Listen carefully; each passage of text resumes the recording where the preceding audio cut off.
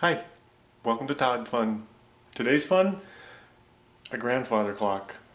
Yes, I bought a mid-1970s grandfather's clock. I was at an auction in North Scottsdale, Arizona. It was a estate sale. Someone had passed away and the family was selling everything at the auction. And I was very interested in this mid-1970s Howard Miller grandfather clock. And I did win it. It was not functioning and apparently had not been functioning for many, many years, which is a good thing because that means it's not wore out. And already I kind of got into it and kind of going, yeah, this is fixable. So lucky me. It's got the beveled glass on the sides and front. Right now it is all cleaned up and I have put some wax on it, and the wax is drying because this is what you would call fine wood. It's a Howard Miller. The actual cabinet is made in Michigan, Zeeland, Michigan. I contacted Howard Miller based on the serial number, and they said yes, this is about a mid-1970s clock, and I've got all the innards out. It would have the pendulum in here as well as gongs. This is a gong clock, not the chime bells, or not the chime bars. It actually has gongs, like 4-foot long tuned tubular pipe gongs hang behind the pendulum. We'll see that later once I get it back all together. Right now I'm just showing you the project in hand. It's a very beautiful beautiful clock with great cabinet work. Howard Miller is still in business. They unfortunately don't make as good a cabinets as this anymore. But the clock's mechanisms are still made in Germany, so if you buy a more expensive Howard Miller, like in the multiple thousands range, you'll get good cabinet work. The feet were gone. Someone had removed them, so those actually could get still. So I ordered those and put those on. There's little side grates here. Those are these. And they're all waxed right now, so that's why the wax is drying. I currently put on, this is the type of wood you have to wax, so this is min wax. You put it on, let it dry for 15 minutes, and then buff it all off. This is a service manual I actually ordered from Hermele, I guess H-E-R-M-L-E, Hermele? Oh, well, someone can tell me how to pronounce it. I contacted them because they are the maker of the clock mechanism in Germany. This is stamped made in Germany. And this company is the company that sells the service manual for these clocks. They're still in business. They still make clocks. You can still buy parts. Unfortunately, this clock, though everything in here is still produced, this is a gong clock, essentially tubular tube chimes. You know, I wasn't able to find parts for that, so I'm glad that all still works. And this is what holds the gongs. This actually bolts into the back, and the gongs, which you'll see once I get them back up and functioning, hang off of these from strings, and they're really long. So we'll put that away. And now this is the clockwork mechanism itself. It's stamped made in Germany, made for Howard Miller because it actually says so. This is the Westminster chime pattern. This is a single melody clock. Some are multiple, but back in the 1970s they were single melody, and that was the Westminster. I can't say it. Westminster chime. Your pretty typical gong. You know, every quarter hour it gongs, and then on the hour it goes bong bong bong for the number of hours it is, which you can turn off, of course. It's a very fine clock, and I was looking at all of the pivot points, which are the points that wear out if not cleaned and greased every 2 to 4 years. But it does not look like this has at all have any wear.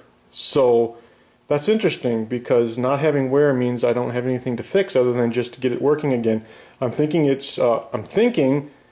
they just had something tweaked a little bit, and hopefully I'll get it cleaned up a little bit, and I'll get all these pivot points and areas that need grease. There's a couple slide points that need grease, but that's all in the service manual. I got the service manual. It totally covers how to service and clean and even order parts. So, and I've already read it, and it's really not as complicated as I was thinking. They're very fine quality clocks, but they're not that difficult really. I'll build a jig to mount this on for servicing and testing. But it's fun, and so I don't know how much my audience wants to follow along on this. If you want a lot, well then maybe I'll film a bit more, otherwise I'm just going to get it working on a stand and maybe film that, and then come back to show it in the living room working. It is a moon dial clock, which means it shows you the phase of the moon, and of course it doesn't have the Roman numerals, it has the Arabic numbers. That's usually something you can custom order as an owner. You specify what you want for the face, and these faces are replaceable. You can still order these faces. There's a little clockwork in the back to handle the moon, so that's simple enough, I guess. Paperwork. These are the chains, because it is weight driven. It's a weight driven pendulum clock, and the chains, all this is cleaned up already. The only thing that's not cleaned up and serviced is that. And this just, the only thing left on this is wax and clean the glass, or buff the wax out, clean the glass, and that's done. So paperwork, this is just a generic Howard Miller manual, along with order your fancy plaque, which it does have one. I'm not sure this is the original owner, but this was in the clock, and it is dated 1970s, but this clock serial number only goes back to like mid-70s. So what I'm thinking this is this person, and like I said, I got this in Scottsdale, so why this was in there, maybe that's where he moved from. I don't know, but this was in the bottom of the clock. And what's in here though is just it's just the schematics on how to build a cabinet, and not even this cabinet, more like a cabinet like this. I don't know if that was just something that came with the clock or something, or what, or the guy was thinking about making one and then decided, no, I got money, I'll just buy one. Maybe that's what he was thinking, I don't know. But this picture of this little girl was in the clock, so if anyone wants to research, I couldn't find this person for nothing, but if anyone wants to research that and maybe throw this up on Facebook and say, hey, you know, maybe this little girl would like her picture back. There's no other information on it. On the back it just talks about wanting to crop the hair and make it look better, so apparently this was going out to be reworked, but not interesting to the clock at all.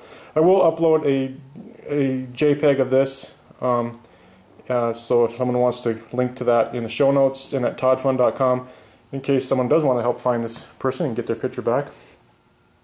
And this is the specialty oil that I ordered, Liberty oil. It's specifically for oiling these little, putting just a little bit of grease on each of those pivot points and some of the teeth. And then there's another grease. This is oil. There's a grease that goes on some slide points, but I'm just going to use white lithium grease for those one point. There's only one point in this clock that needs grease. The rest is this specialty oil. It's essentially a high quality, clean, synthetic. But you get it on Amazon.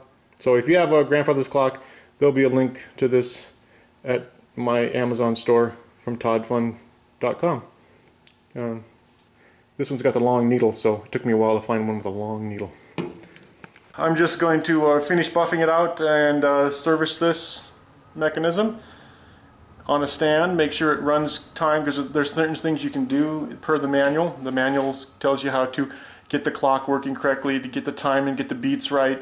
Based on the pendulum, get the pendulum set correctly, and I will do all that on a bracket. I'll actually probably weld up a bracket that will sit on my welding bench. That's what this is, my welding bench. And then I'll be able to have it out in the garage just swinging free, where I can service and clean it and make sure everything's tweaked.